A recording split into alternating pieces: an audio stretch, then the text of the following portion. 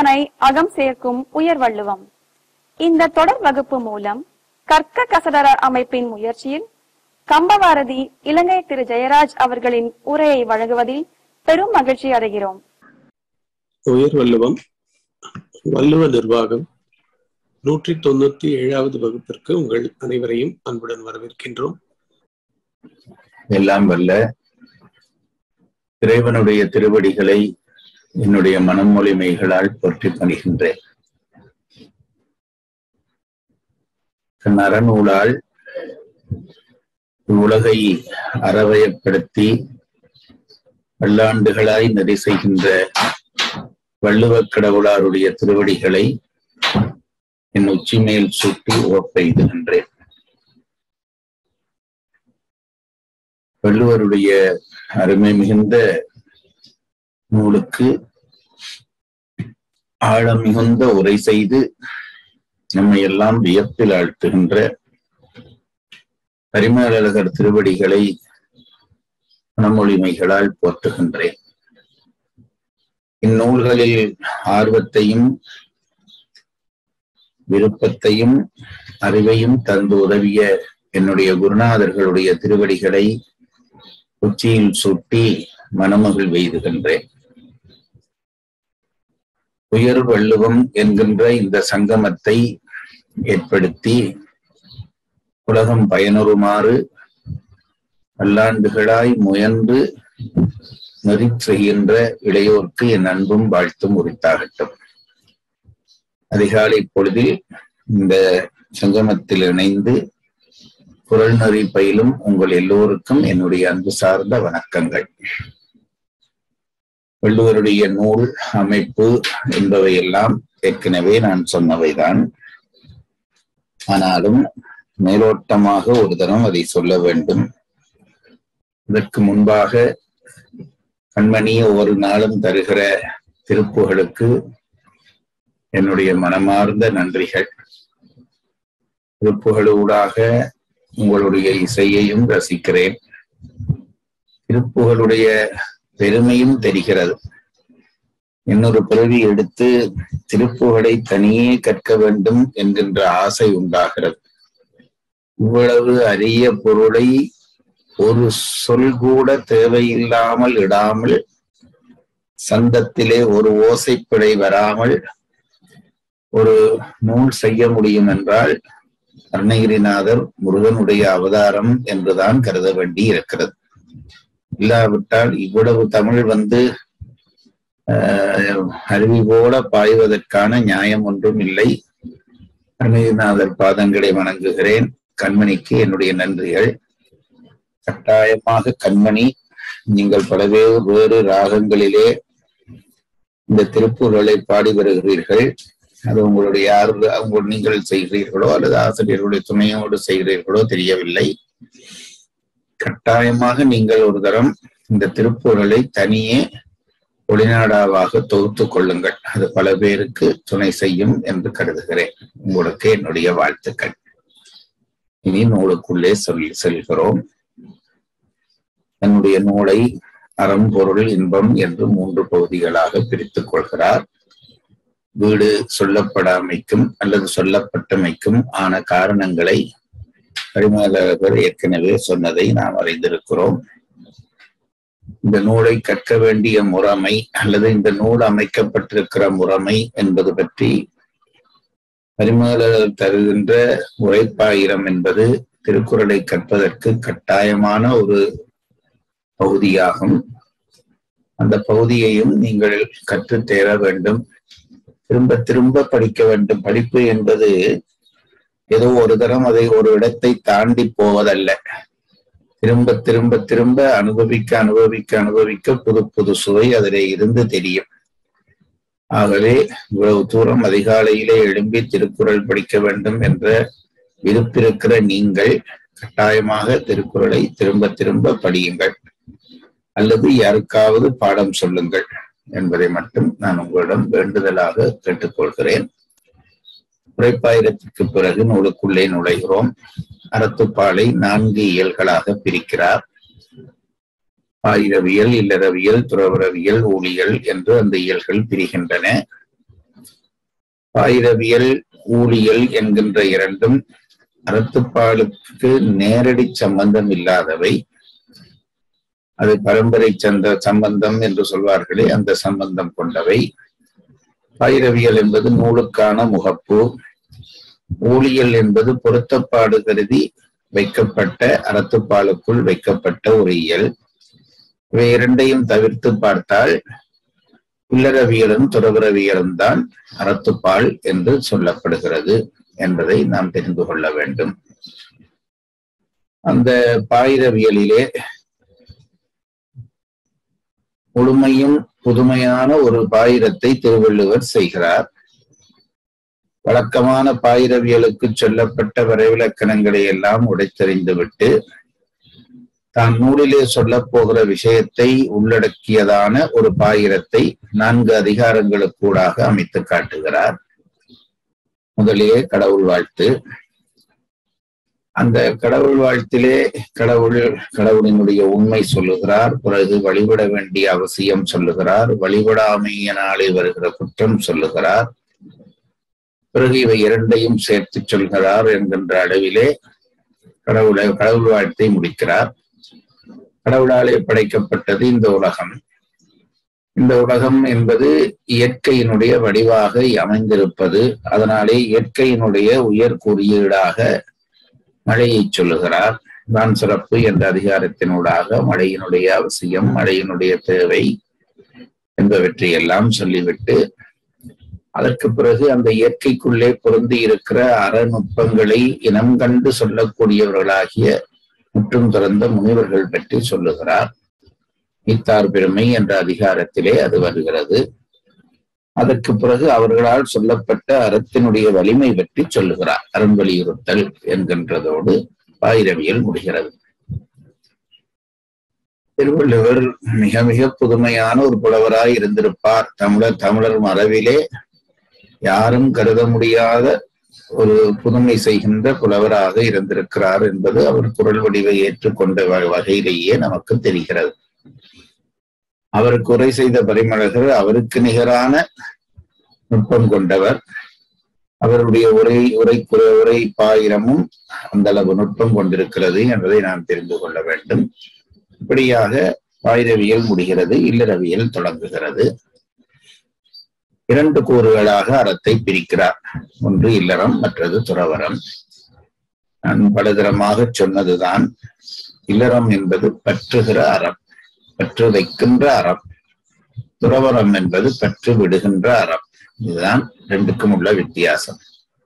நம் பெரியவர்கள் எவ்வளவு ஆழமான சிந்தனை கொண்டவர்களாக இருந்திருக்கிறார்கள் என்பதற்கு இந்த பிரிவு ஒரு சான்று. பற்று வைத்த ஒன்றுக்கொன்று முரண். பற்று வைத்தல் என்பது வேறு, பற்று விடுதல் என்பது வேறு, ஒன்றுக்கொன்று முரண். ஆனால் அம்முரணான 2 விடயங்களுமே அறமாக இருக்க முடியும்.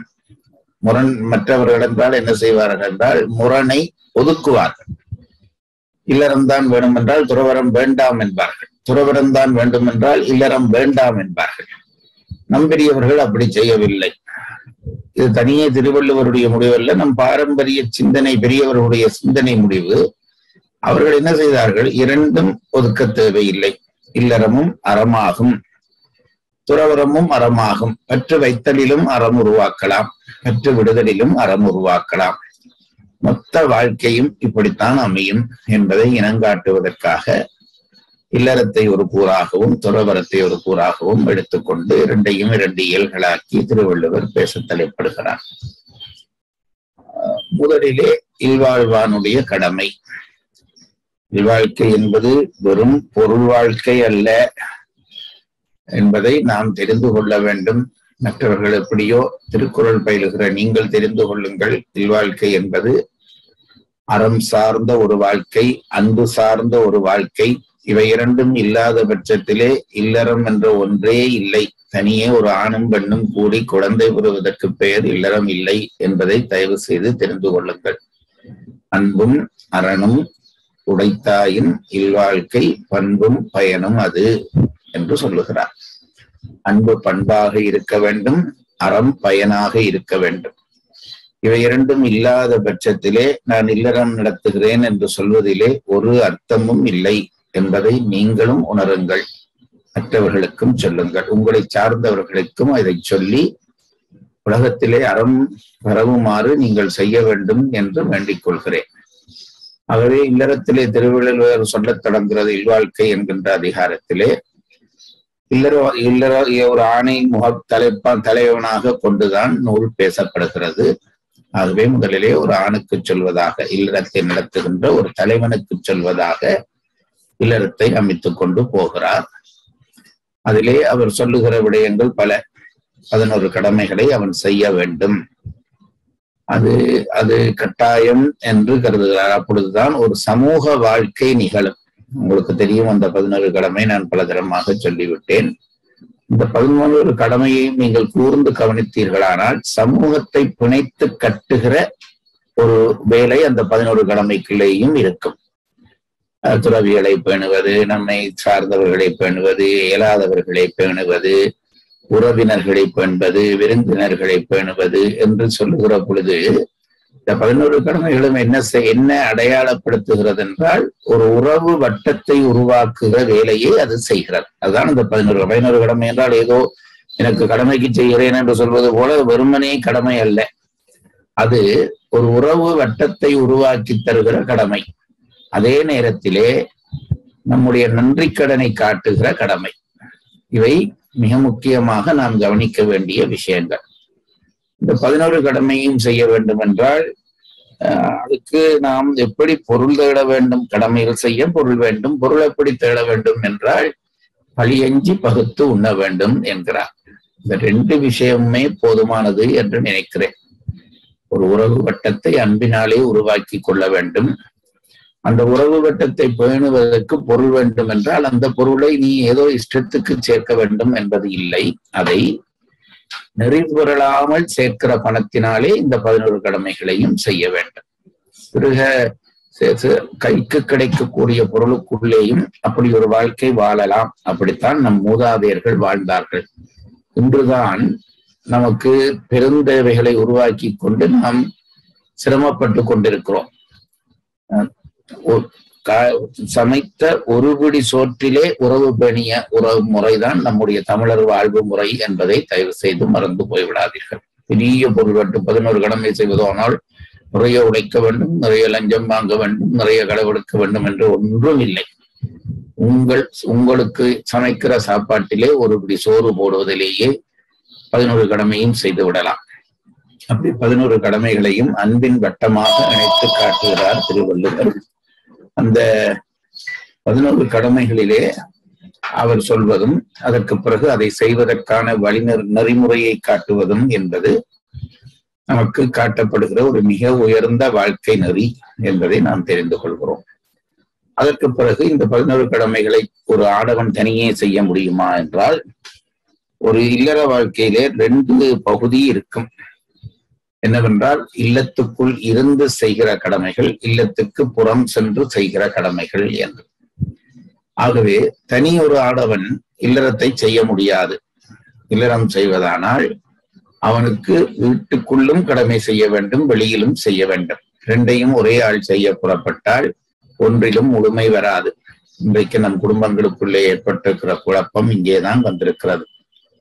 என்னென்றால் ஆணும் வேலைக்கு போக வேண்டும், பெண்ணும் வேலைக்கு போக வேண்டும், எல்லாரும் வெளியிலையும் போக வேண்டும், வீட்டுக்குள்ளேயும் இருக்க வேண்டும் என்றால் வெளி வேலையும் ஒழுங்காக நடக்காது, உள்வேலையும் ஒழுங்காக நடக்காது. தேவைகளை சுருக்கி கொண்டால் ஒருவருடைய உழைப்பு போதுமானதாக இருக்கும். அப்படித்தான் திருவள்ளுவர் இனம் காட்டுகிறார்.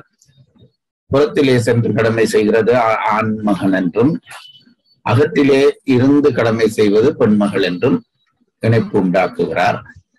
இது வெறும் புத்தியசாலித்தனத்தால் இடப்படுகிற திட்டமிடுதல் அல்ல.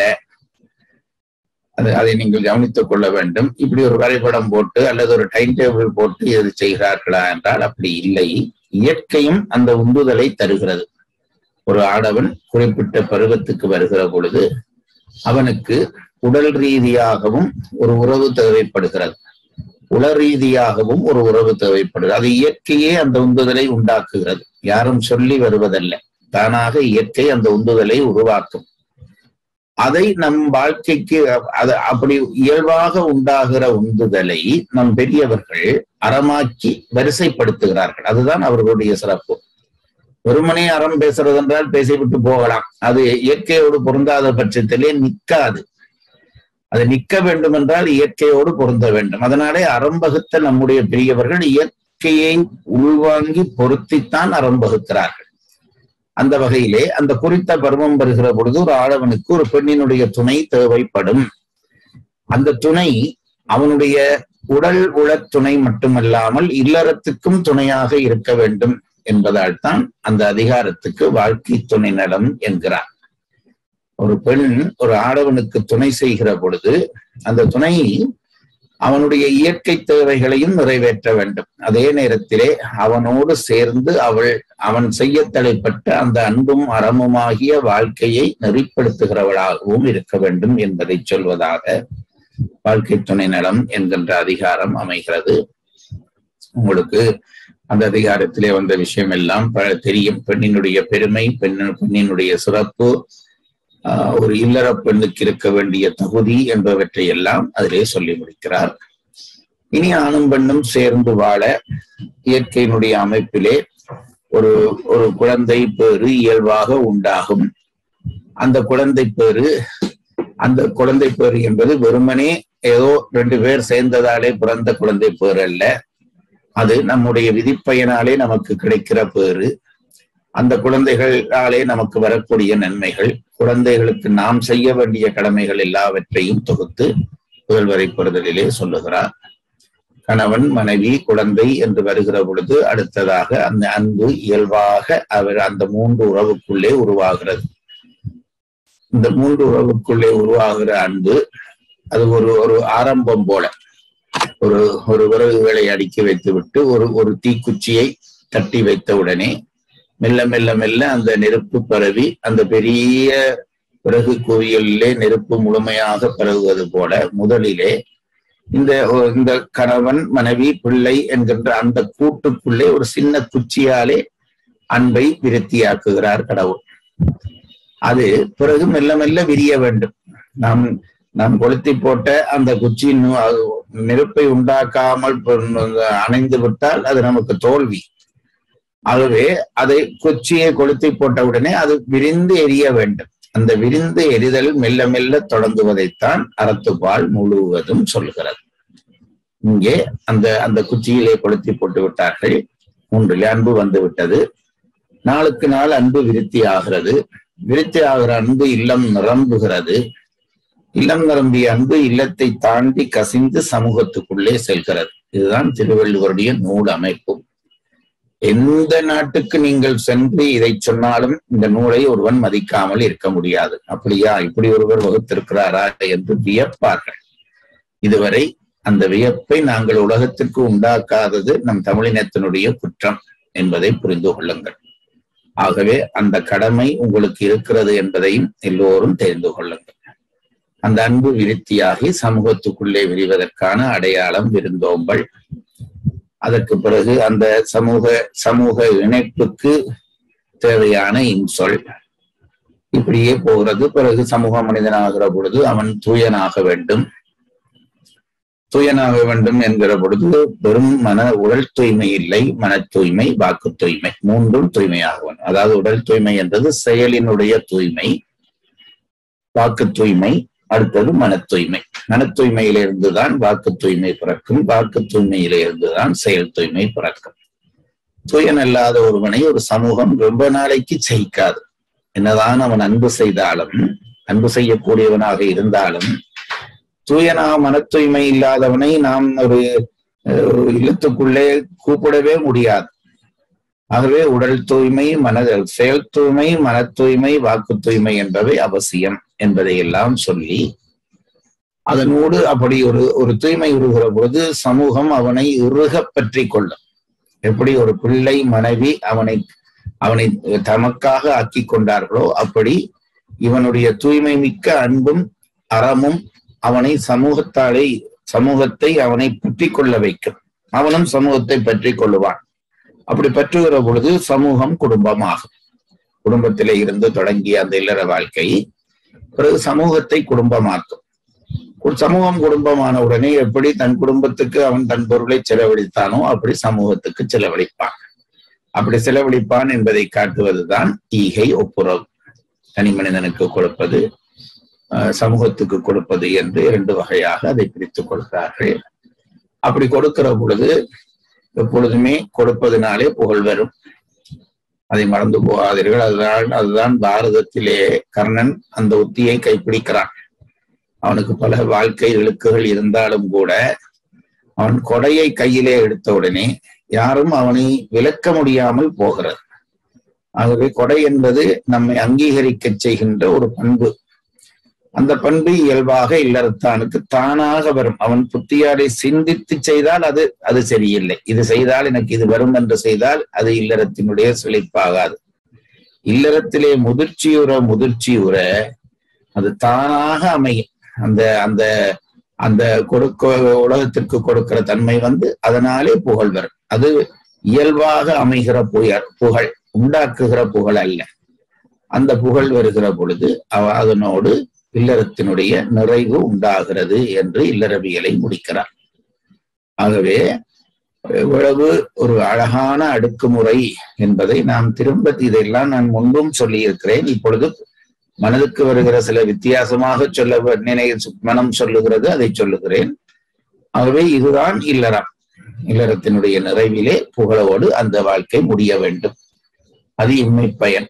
மறுமை பயன் அவனுக்கு சொர்க்கம் கிடைக்கும் என்கிறார்கள். மறுமை பயன் என்னவோ ஏதோ அதிலே சில பேருக்கு நம்பிக்கை இருக்கும், இருக்காது. நம் பெரியவர்கள் சொல்லுகிற அத்தனையிலும் எனக்கு நம்பிக்கை இருக்கிறது. ஆகவே சொர்க்கம் என்று ஒன்று உண்டு, அதிலே நமக்கு இன்பமான வாழ்வென்று உண்டு என்று நான் நம்புகிறேன். நம்பாதவர்கள் கூட இம்மை பயன் நோக்கி இவற்றை செய்யலாம். இம்மை பயன் உலகம் உங்களை போற்றுகிற தன்மை வருவதுதான் புகழ். அப்படி உலகம் போற்ற வாழ்கிற வாழ்க்கையே சொர்க்கம்தான். அதையே நாம் புரிந்து கொள்ள வேண்டும்.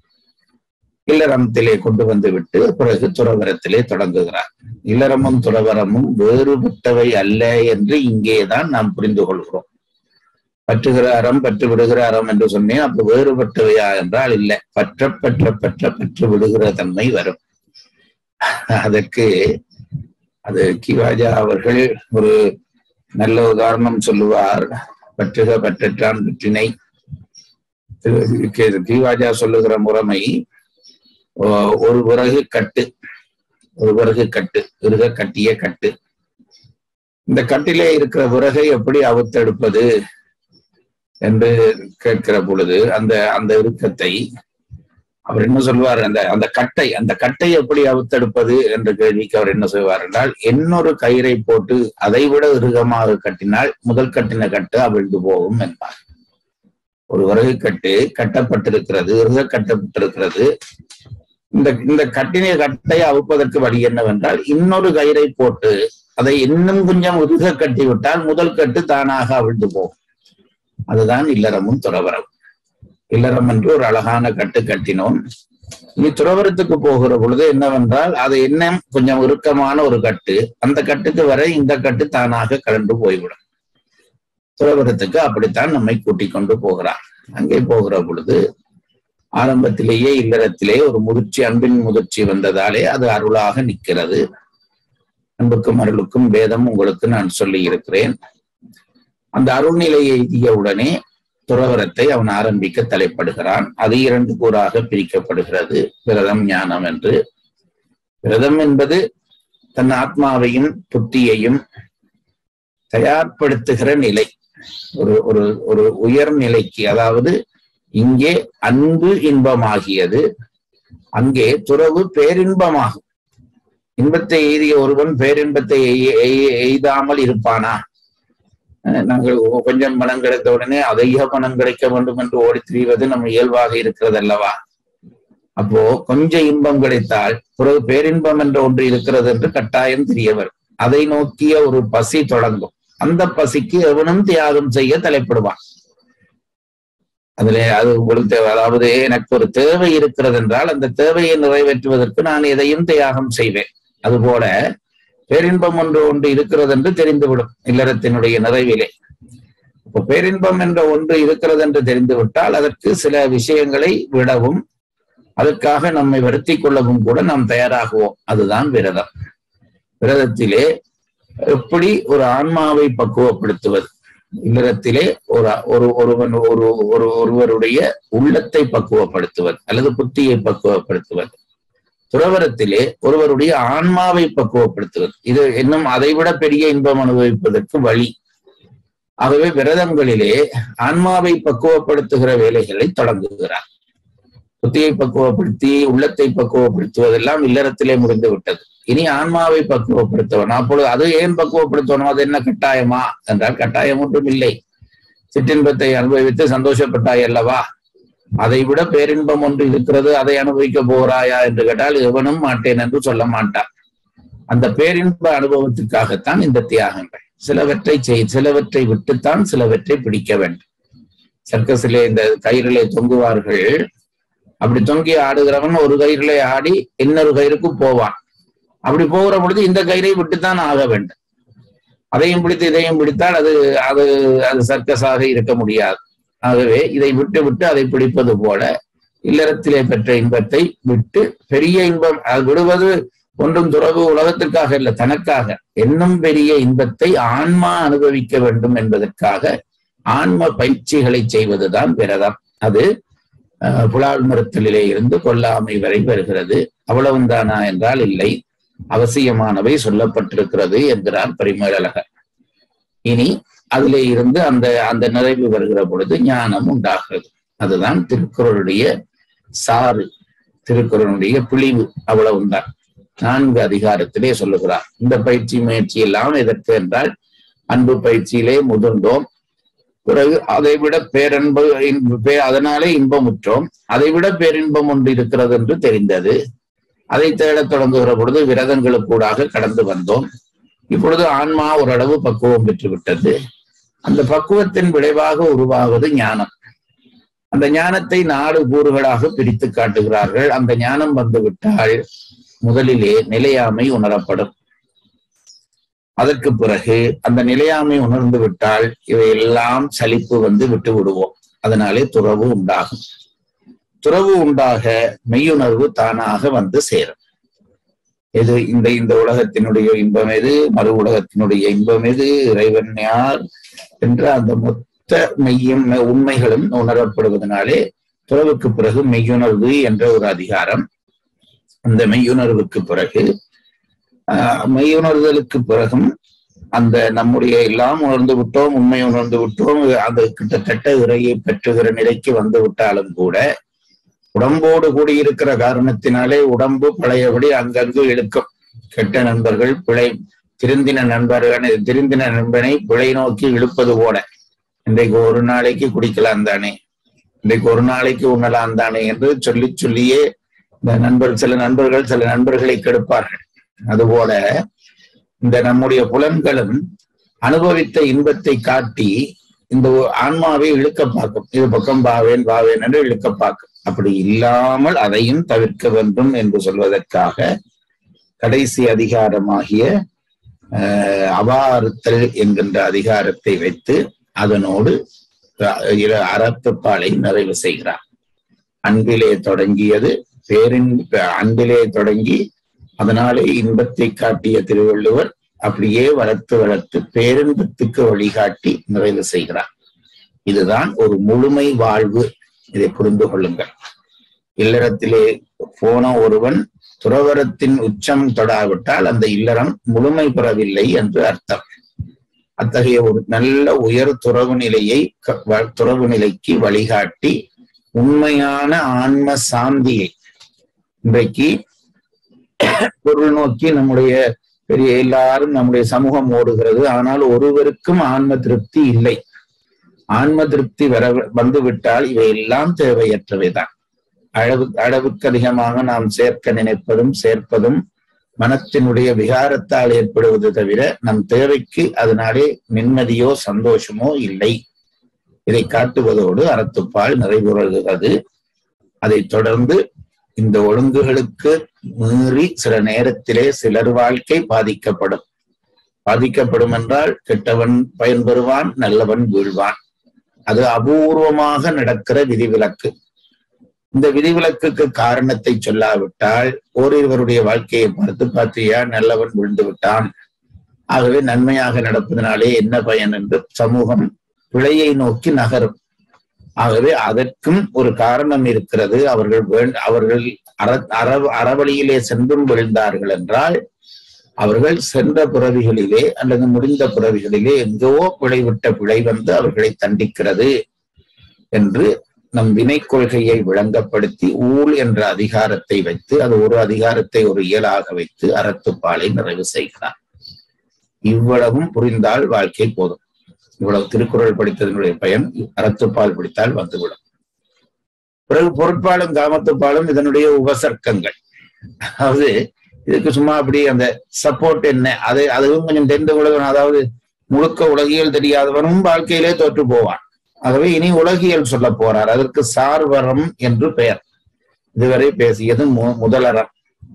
சார்வரத்திலே முக்கியமாக பொருளும் இன்பமும் வருகிறது. பொருள் எதற்கு தேவை என்றால் இல்லறம் நடத்த தேவை, இன்பமும் அதற்குத்தான் தேவை. அந்த பொருள் வருகிற வரவு முறை பற்றி தனியே சொல்லுகிறார். அதுதான் நான் படிக்கிற பொழுது வியக்கிற வியப்பு. அறத்துப்பாலை இவ்வளவு தூரம் கற்ற ஒருவர் பிறகு பொருட்பாலை சொல்ல வேண்டிய தவிர, பெரும்பாலும் இப்போ பாருங்கள் அறநெறிப்பட்டவர்கள் என்பவர்களுக்கு உலகியல் தெரியாது, அதனாலே தோற்று போகிறார்கள். நான் அறவான், எனக்கு பக்திமான, எனக்கு அன்று கண்டு வாழ்க்கையை தோற்றது, மனைவி பிள்ளைகளாலே வறுக்கப்பட்டிருக்கிறவர்கள் தான் பெரும்பான்மையானவர்கள். திருவள்ளுவர் அப்படி செய்யவில்லை. அறத்துப்பால் என்று ஒன்று உண்டு, அதை நீ புரிந்து கொள்.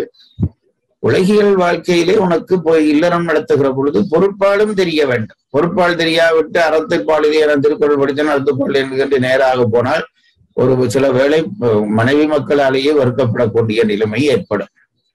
அப்படி இல்லாமல் நீ பொருளையும் தெரிந்து கொள்ள வேண்டும். பொருள் என்பது பொருளை தருகிற நிர்வாகம். அது மட்டுமல்ல, பொருளை நான் இதை பலரும் சொல்லி இருக்கிறேன் உங்களுக்கு. பொருள் என்பது பொருளை தருகிற நிர்வாகம். பொருளை தருகிற நிர்வாகம் என்பது உலகியல் அறிவு. அதை புரிந்து கொள்ளுங்கள். பொருளை தருகிற நிர்வாகம் என்பது தனியே இந்த நாங்கள் சொல்லுகிறோமே இந்த நிர்வாகம் படிக்க பற்றிய நூல்களுக்கு ஏதோ ஆங்கிலத்திலே ஒரு பேர் சொல்ற அதுவல்ல.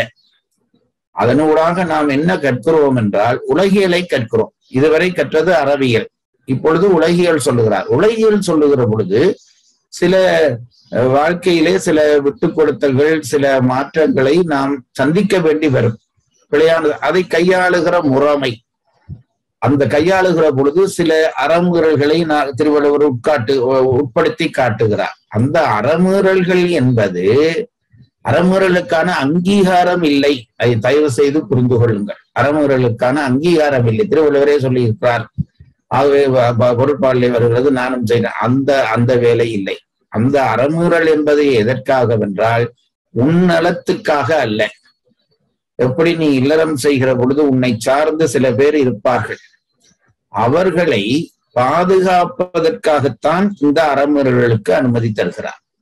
எப்படி நம் வீட்டுக்குள்ளே ஒரு பாம்பு வந்தால் அதை அடித்து துரத்துகிறோமோ, அப்பொழுது அது அன்பின்மை அல்ல, அது அன்புதான். எப்படி அன்பு என்றால் என்னை சார்ந்தவர்களை நான் காக்க வேண்டும். அப்படி காக்க வேண்டும் என்பதற்காக அறமீறல்களை தவிர திருவள்ளுவர் பொருட்பாலிலே அறமீறல் சொல்லி இருக்கிறார் என்று நாங்களும் செய்ய போகிறோம் என்று செய்ய தொடங்கினால் அது முட்டாள்தனம். ஆகவே பொருட்பாலிலே வருகிற அறமீறல்கள் என்பது அறத்தை நிலைநிறுத்துவதற்காக வருகிற அறமீறல்கள் என்று இனம் கண்டுகொண்டு பொருட்பாலை படிக்க வேண்டும். அதிலே 3 இயல்கள் அமைக்கிறார். அந்த 3 இயலிலே அரசியல் என்பது நிர்வாக தலைவன் பற்றிய மொத்த தொகுப்பு. அங்கவியல் என்பது நிர்வாகத்திற்கு துணை செய்கிற பகுதிகள் பற்றிய மொத்த தொகுப்பு. இவை இரண்டோடும் நிர்வாகம் முடியவில்லை, இன்னும் சில விஷயங்கள் இருக்கின்றன என்று கருதியபடியால் எஞ்சியவற்றை தொகுத்தது ஒளிவியல் என்கின்ற இயல். இந்த 3 இயலும் கற்கிற பொழுது நாங்கள் பொருட்பால் படித்து முடித்து விடுவோம். அதாவது சமூக வாழ்க்கை படிப்போம். தயவு செய்து நான் சொல்கிறேன், நான் முந்தையும் சொல்லி இருக்கிறேன், அறத்துப்பால் கற்காமல் பொருட்பால் கற்கக்கூடாது. கற்றால் ஒருவன் திருக்குறள் கற்று முழு வஞ்சகனாக மாறுவான். அறத்துப்பால் புரிந்தால்தான் பொருட்பாலுக்குள்ளே கால் வைக்கலாம். பொருட்பாலுக்குள்ளே கால் வைக்கிற ஒருவன், அறத்துப்பாலை விளங்கி கொண்டு பொருட்பாலுக்குள்ளே கால் வைக்கிற ஒருவன் பிழையானவனாக இருக்க மாட்டான். ஆனால் அவனுடைய செயல்களிலே சில பிழைகள் வரும். அது அறத்தை காப்பதற்கான பிழைகளாகத்தான் இருக்கும் என்பதை தெரிந்து கொள்ள வேண்டும். அதற்காக இப்பொழுது பொருள் வருகிறதாகிய நிர்வாகத்தை காட்டுகிறார். அதிலே நாங்கள் முதலிகள் கற்று கொண்டிருக்கிறோம். அரசியல் என்கின்ற அந்த இயல் ஒரு நிர்வாக தலைவனுடைய சிறப்புகளை எல்லாம் சொல்லுகிற பகுதிகளை படித்துக் கொண்டு வந்து, ஒரு நிர்வாக தலைவன், நிர்வாகம் என்பது போர், அந்த நிர்வாக தலைவன் என்ன பண்புகளை கொண்டிருக்க வேண்டும், அந்த போரை அவன் எப்படி எதிர்கொள்ள வேண்டும், முதல் அந்த போரை விளங்க வேண்டும், அது ரொம்ப முக்கியம். தெரிந்து தெளிதல், பொருளை முதல் விளங்க, எப்படி இந்த நிர்வாகம் எங்கே பிரச்சனை வருகிறது என்பதை விளங்கி கொண்டு அந்த போரை நடத்துவதற்கு அவன் தயாராக வேண்டும். அப்படி போரை நடத்த தயாராகிற பொழுது அவன் தனக்குத்தான் செய்து கொள்ள வேண்டிய தயார் நிலைகள், அதுதான் வரியறிதல், காலமறிதல், இடனறிதல் என்று 3 பகுதிகளாலே சொல்லப்படுகிறது. முதல் தன்னை தயார்படுத்துகின்ற முறைமைகள், கல்வி முதலியவற்றை பற்றி சொல்லுகிறார். பிறகு இந்த 4 நிலை சொல்லுகிறார். 4 நிலையிலே தண்டம்தான் முடிவு என்று வருகிற பொழுது இந்த 4ஐயும் கவனித்துக் கொள்ள வேண்டும் என்று மிக அழகாக கோடிட்டு நெறிகாட்டுகிறார். பிறகு இந்த போரை செய்வதற்கான வேலையாட்கள், நிர்வாகத்திலே துணை இல்லாமல் நிர்வாகம் செய்ய முடியாது. உண்மை துணை கிடைத்தால் அதுதான் நிர்வாகத்தினுடைய பெரிய வெற்றி. ஆகவே அவர்களை தேர்வதிலே கவனம் செலுத்த வேண்டும் என்பதாக சொல்லி, தொழிலாளர்களை தேர்ந்தெடுக்கும் முறை சொல்லி, உயர்ந்த தொழிலாளர்களை தேர்ந்தெடுத்தால் போதாது, அவர்களை கொண்டு வேலை செய்விக்கிற அந்த வித்தை தெரிய வேண்டும். அவர்களுக்கு நாம் உண்மையாக இருக்க வேண்டும். அப்பொழுதுதான் அவர்கள் நமக்கு உண்மையாக இருப்பார்கள். அவர்களை செயல்பட விட வேண்டும். வேலைக்காக வேணும் என்று விட்டு எல்லாம் நான் செய்கிறேன் என்று செய்யக்கூடாது என்பவற்றை எல்லாம் தொகுத்து அந்த அடிப்படை நிர்வாக அமைப்பை சொன்னவர் சில விடயங்களை பிறகு அழுத்தி சொல்லுகிறார். அதிலே ஒன்று சோம்பலின்மை, அதிலே ஒன்று என்ன அதிகாரம், அதிலெல்லாம் நிர்வாகத்துக்குள்ளே வந்துவிடும். அதற்கு பிறகு ஒற்றர்களை நியமித்து காணுவது, ஒற்று என்கின்ற அதிகாரம். அந்த ஒற்றர்களை நியமித்து உலகத்தையும் அறிந்து கொள்ளுகிற தன்மை, தன் அறிவாளை மட்டுமல்லாமல் மற்றவர்களுடைய துணை கொண்டும் உலகத்தை அறிகிற தன்மை, சோர்வில்லாமல் இருத்தல். அதற்கு பிறகு ஊக்கமுடைமை, ஊக்கமுடைமைக்கு பிறகு மடியின்மை. மடியின்மை என்பது அந்த ஊக்கத்துக்கு எதிரானதாகிய, நமக்குள்ளே ஏற்படக்கூடியதாகிய அந்த சோம்பல், அந்த சோம்பலை இழந்து நிற்க வேண்டும் என்று சொன்ன விஷயம். அதற்கு பிறகு இப்பொழுது நாம் படிக்கிற அதிகாரமாகிய ஆள்வினை உடைமை. ஊக்கமுடைமையும் ஆள்வினை உடைமையும் கிட்டத்தட்ட ஒரே விஷயங்கள் தான். ஒன்று மனம் சார்ந்தது, ஒன்று செயல் சார்ந்தது, அவ்வளவுதான் வித்தியாசம். மனம் சார்ந்த செயல்பாட்டை ஊக்கமுடைமையிலே சொல்லுகிறார். உடல் சார்ந்த செயல்பாட்டை ஆள்வினை உடைமையிலே சொல்கிறார். ஆள்வினை உடைமையிலே நேற்று ஒரு குறள் படித்தோம். இன்றைக்கு இந்த முன்னுரை கொஞ்சம் நானே நின்று கொண்டேன். ஆனால் இது ஒரு முயற்சிக்கு உங்களுக்கு துணை செய்யும் என்று நம்புகிறேன். முழுமையாக ஒரு வரைபடம் போலவும் இடையிடை பார்த்து கொள்ள வேண்டும். அப்படி பார்த்துக் கொள்கிற பொழுதுதான் ஏதோ குறள்களை தாண்டி போவதல்ல குறளை கற்பது. உங்களுக்கு தெரியும், நம்முடைய கல்வி முறை, நம் பாரம்பரிய கல்வி முறையை எப்படி சொல்வார்கள் என்றால், முருகனுடைய வேலுக்கு ஒப்பிட்டு சொல்வார்கள். ஆழமாக இருக்க வேண்டும், அகலமாக இருக்க வேண்டும், கூர்மையாக இருக்க வேண்டும். இதுதான் அறிவுக்கும் அடையாளம். ஆகவே நாம் அகலமாக கற்றுக்கொண்டு போவது என்பது ஒன்று. இத்தனை குறளை தாண்டி விட்டோம், இத்தனை அதிகாரத்தை தாண்டி விட்டோம் என்பது ஒன்று. அதிலே பெரிய வெற்றி ஒன்றும் இல்லை. அதை ஆழமாகவும் கற்க வேண்டும். அதற்குத்தான் இந்த முன்னுரைகள் உதவும். அதற்கு பிறகு நீங்கள் திட்ட அது கூறாகும். கூறானால் என்ன செய்யும் என்றால், தீமையை அழிக்கும். வேலை அதைத்தான் செய்தது. இந்த அற அறிவு அகலமாகி ஆழமானால் பிறகு கூர்மையுற்று தீமையை அழிக்கும் என்கின்ற அந்த நம்பிக்கையோடு படியுங்கள். ஆகவே இன்றைய வகுப்பு வீணாக போய்விட்டதே, ஐயா ரொம்ப இழுத்து விட்டாரே என்று நினைக்காதீர்கள். நான் நினைக்கிறேன் இது ஒரு பயனுள்ள வகுப்பாக இருக்கும் என்ற நம்பிக்கொண்டு இனி நேற்று விட்ட இடத்திலே இருந்து நூலுக்குள்ளே நுழைவோம். அதிகார எண் 62.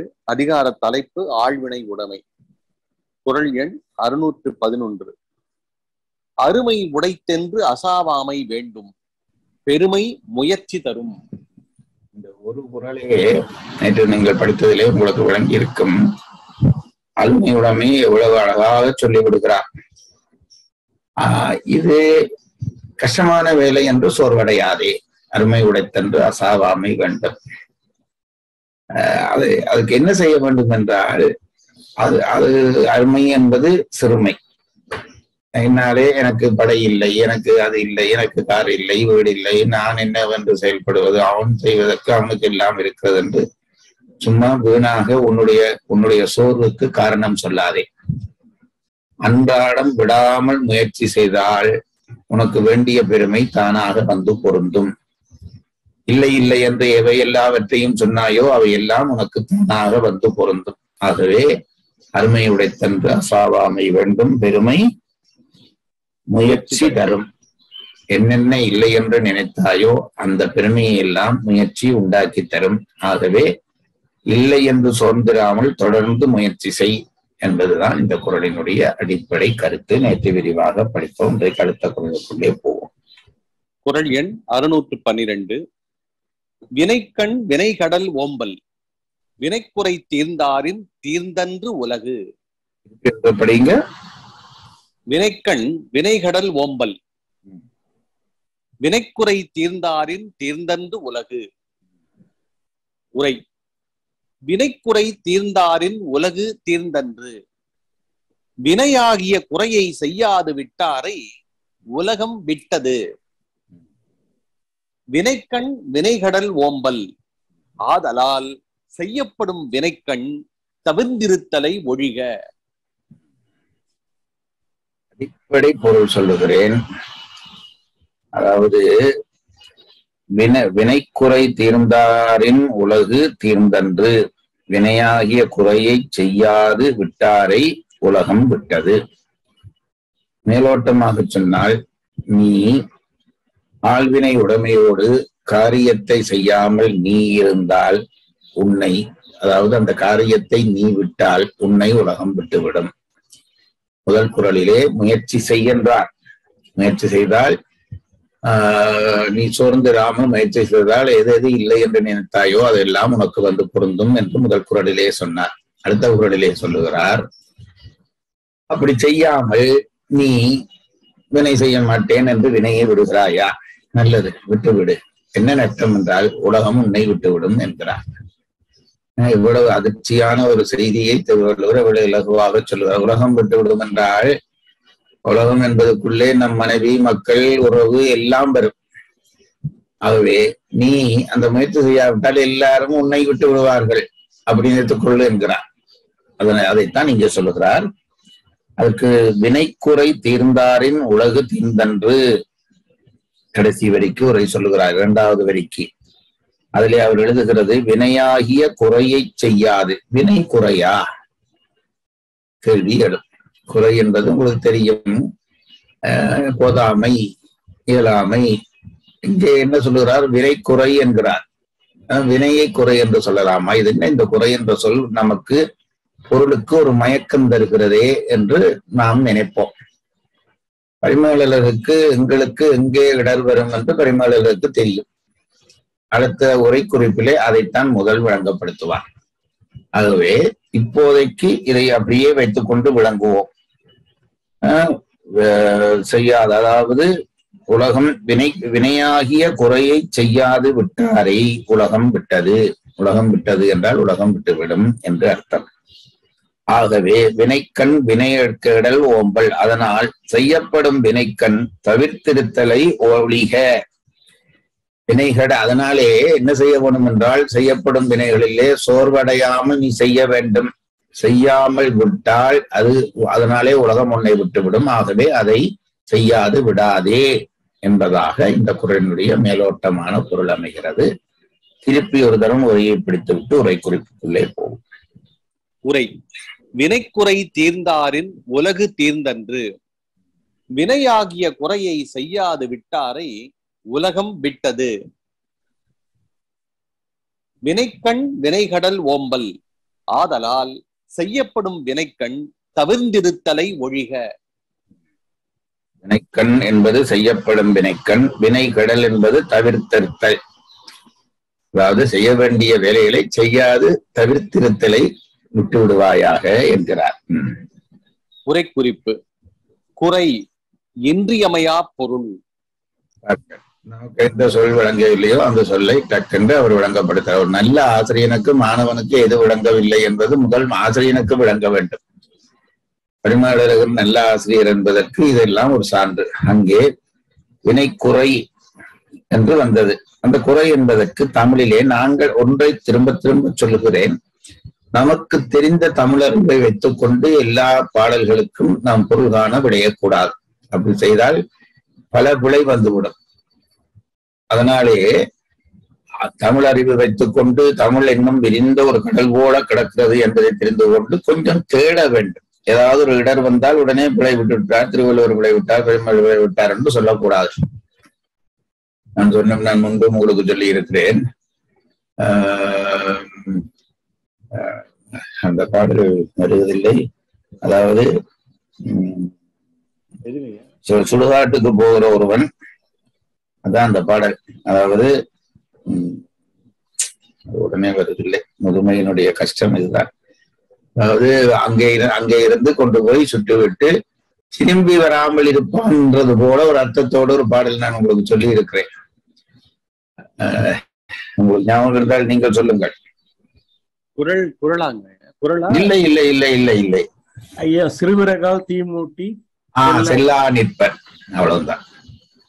சிறுவிறகால் தீமூட்டி செல்லா நிற்பர் என்ற உடனே எங்களுக்கு தெரிந்த தமிழ் அறிவுக்கு நாங்கள் பொருள் சொல்வதாக இருந்தால், சின்ன விறகாலே தீமூட்டி விட்டு சுடலையிலேயே உட்கார்ந்து விடுவார்கள் என்று நாங்கள் உரை எழுத வேண்டும். அப்படி எழுதினால் அது உழவு பிழை, சுடலையிலேயே இருப்பானா? அப்ப என்ன தெரிய வேண்டும்? செல்லா என்பது செய்யா என்கின்ற வாய்பாடு என்று ஒன்று இருக்கிறது என்று தமிழிலே தெரிந்தால்தான் அந்த பாட்டுக்கு பொருள் சொல்லலாம். நம் அறிவை கொண்டு உடனே அவ்வளத்தையும் இந்த வாளாலே கடல் நெறி ஒன்று வாளாலே கடல் அளந்ததாம். நான் பல தினம் சொல்லி இருக்கிறேன். கடல்ல இவ்வளவு வாழ முடியும்னு அது வாழை விட்டு கடலுக்குள்ளே விட்டு பார்த்து நிமித்து பார்த்து இவ்வளவுதான் கடல் என்று வச்சான். அதுபோல இருக்க தமிழ் கடல் போல விரிந்த ஒரு மொழி. ஆகவே அதை தெரிந்து கொள்ள வேண்டும். முதலாக எங்களுக்கு இந்த சொல்லுக்கான வேறொரு அர்த்தம் வருது. குறை என்பதற்கு கட்டாயம் செய்யப்பட வேண்டிய வேலை, தவிர்க்காமல் செய்யப்பட வேண்டிய வேலை என்பது பொருளாகிறது. பரிமேலழகர் அந்த சொல்லை நமக்கு விளங்கப்படுத்துகிறார். சொல்லுங்கள். குறை இன்றியமையா பொருள். இன்றியமையாத செயல், அதைத்தான் இன்றியமையா பொருள் என்கிறார். குறை இன்றியமையா பொருள் அது பயக்குறை இல்லைத்தாம் வாழும் நாளே. புறநானூறு 188 பாடல் என்பதனானும் அறிக. இப்பவும் பரிமேலழகரிடமும் நம் மூத்த உரையாசிரியர் எல்லாரிடமும், அதாவது புதிதாக வருகிற ஒன்றை சொன்னால் அதற்கான ஒரு மேற்கோள் காட்ட வேண்டும் என்பது மரபு. அதன்படி இந்த குறை என்பது இன்றியமையா பொருள் என்பதற்கு வேற எங்கேயாவது ஒரு ஆதாரம் இருக்கிறதா என்றால் உடனே அதுக்கு மேலே போகிறார். அவர் மேலே போய் சங்க பாடல்களிலே புறநானூற்றிலே வருகிற ஒரு பாடலை எடுத்து, இந்த பாடலின் தொடக்கம் எனக்கு ஞாபகமாகவும் இல்லை, எனக்கு சங்க பாடல்களிலே பெரிய பயிற்சியும் இல்லை. அது என்னவென்றால், மயக்குறு மழலையர் இல்லார்க்கு என்று வரும்.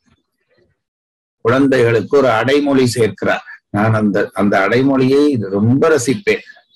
பிள்ளைகளை பற்றி சொல்லுகிற பொழுது மழலையர், அது உங்களுக்கு தெரியும். மழலையர் என்றால் வளர்ந்த பிள்ளைகள் இல்லை, குழந்தைகள், கை குழந்தைகளாக தூக்கி வைத்திருக்கிறோம் அந்த குழந்தைகள், அதுதான் மழலை என்று பெயர். அதுக்கு என்ன அடை கொடுத்தார் என்றால் மயக்குறு மழலையர் என்றார். உங்களுக்கு என்னை விட கூடிய அனுபவம் இருக்கும், என்னை விட இளையோருக்கு இனி அந்த அனுபவம் ஏற்படும்.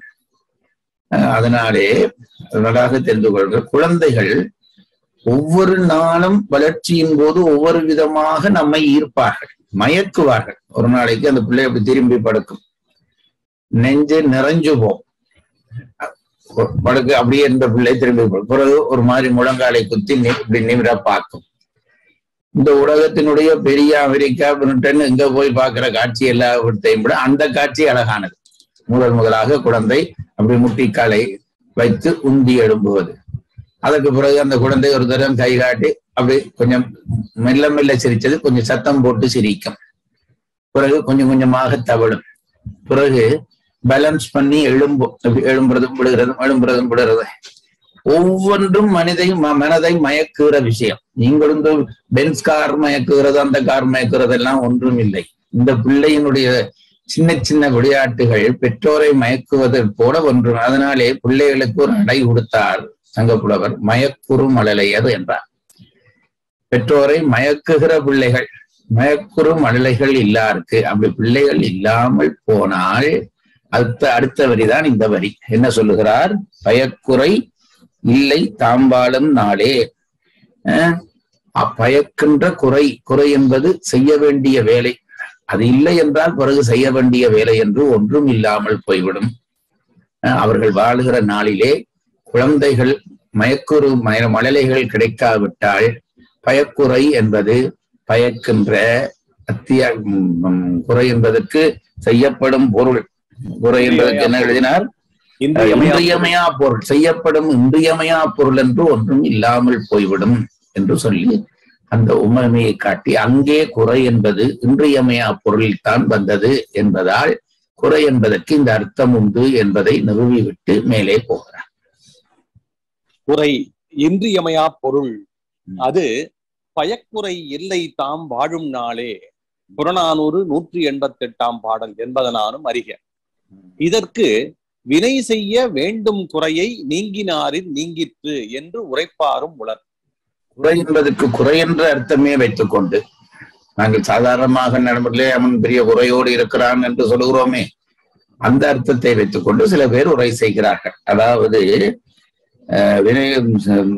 வினை குறை செய்ய வேண்டும், வினை குறை என இதற்கு வினை செய்ய வேண்டும் குறையை, அந்த வினை செய்ய வேண்டும் என்பதாகிய அந்த குறையை நீக்கினாரின் நீங்கிற்று.